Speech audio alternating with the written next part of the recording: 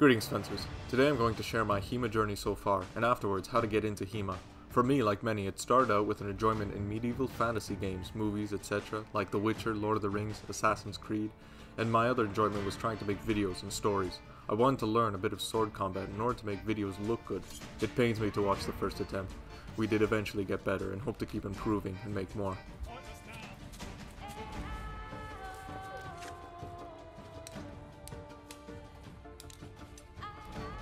The first thing I came across was Witcher moves by the Sword's Path. I could barely swing a sword at the time, but always kept practicing those moves and can now do every flourish or technique Geralt does. I don't actually use them in sparring though. But eventually a Blood and Iron HEMA video popped up and I began practicing actual cuts. All we had at the time were cold steel swords. We didn't know any better. They hit like clubs and are pretty pointy and have terrible handles. They're very unsafe pieces of training equipment, and to make matters worse, we weren't wearing gloves or helmets. It hurt getting hit.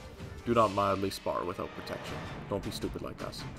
Over the course of maybe 5 months, we slowly started to add more protection, hockey gloves and helmets, and we started going harder, although we didn't want to injure each other, so we often cut at the sword.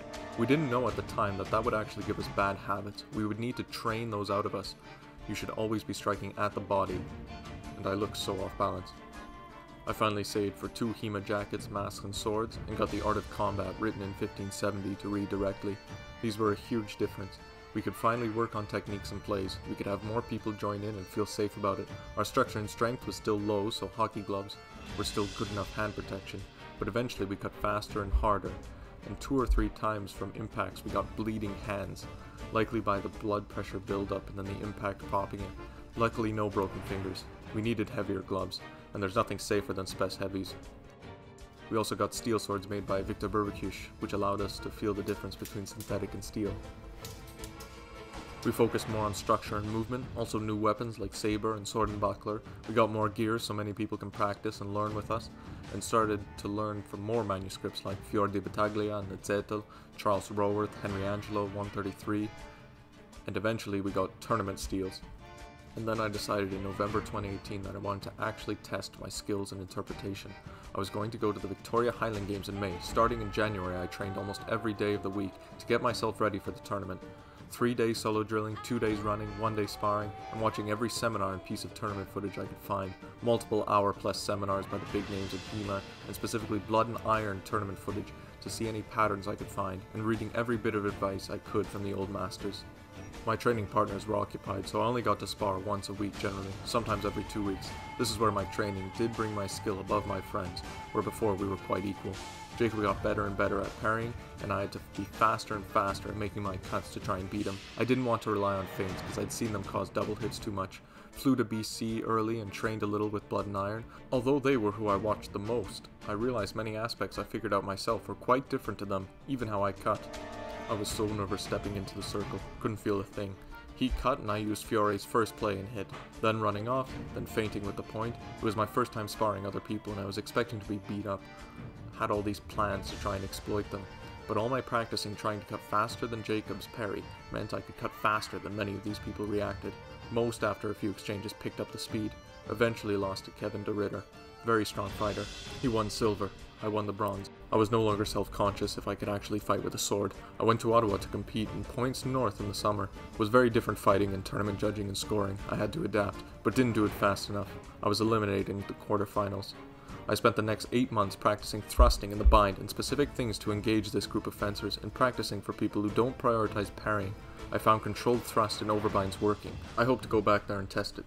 At the same time, I started teaching publicly in 2019, running a Fiore dagger and wrestling class in a somewhat confined space, and longsword classes focus on Bloßfechten and Zettel. I have students who are improving every day and becoming adept with the sword. I hope to keep learning new things and being pushed to improve. If you're wanting to start in HEMA, then first check SCA groups and HEMA Alliance for any clubs or people practicing it in your area. There will most likely be other people. You just have to find one. All you need is a stick, and you can drill 2 screws in it for a crossguard.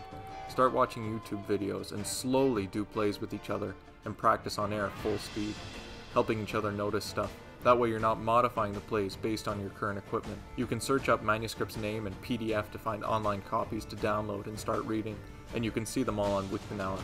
I had to buy 2 pairs of everything to get friends to practice with me, so if you're the one wanting to learn, you might be in the same boat. Just slowly accumulate gear: mask, jackets, swords, gloves. Hockey gloves will be good enough to start, but be conscious you have to upgrade or pull your swings. But depending on what equipment you find, you can have slow motion sparring, no thrust sparring, take out an element of risk so you can practice something else right. Purple Heart Armory has the biggest catalog in North America.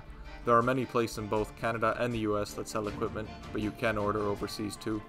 If you put in the effort, watch seminars, and read manuscripts, you'll be able to start practicing HEMA even without a club. Then convince a friend or go to LARPing events, comic cons, other martial arts studios, SCA, and find one other person that you can actually test plays with, and get lots of time with the sword. While watching TV, I'd just be swinging the sword around to make sure it feels like an extension of myself and not a foreign object. There will be a bunch of links in the description to different things. Check them out. Thanks for watching. Keep studying. Keep practicing.